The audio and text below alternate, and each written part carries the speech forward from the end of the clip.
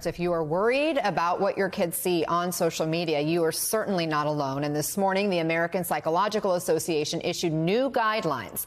They say adults should monitor what kids between the ages of 10 and 14 do online and screen for problematic usage while avoiding apps that are centered around beauty or appearance entirely. Joining us now is NBC News correspondent Savannah Sellers. Savannah, there's been so much focus on the negative impacts of social media, especially on young, developing minds. Tell us more about this guidance and just how realistic is it to follow for families? Yeah, it's a really good question because it's like, how much can this really help? What does this mean for parents? The first thing I'll say that I think is interesting is just how this was done. It was people from all over the psychology world that actually analyzed many different studies that have come out. We were talking about how there's been a lot of headlines. This is bad, that's bad. So this is sort of an aggregate, and then sort of what do we do about all that information, which I think can be helpful for parents. You just mentioned some of the really big ones in there. One that I think is really important for parents to kind of understand is this comparison trap that happens when you're online, and the American Psychological Association focused on that. They said the beauty and appearance issue that you see on these apps, it is real.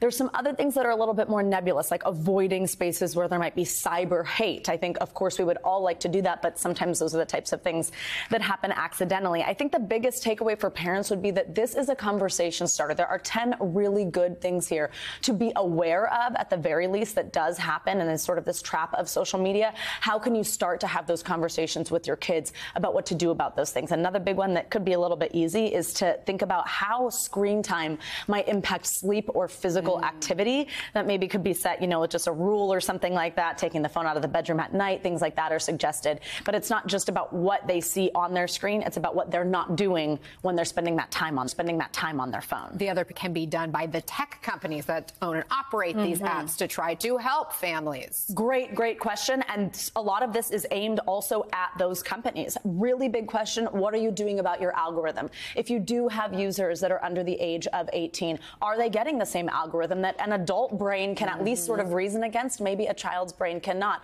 Same with that like button. Should young teenagers be compared and be using that like button, or are there certain features that can be changed?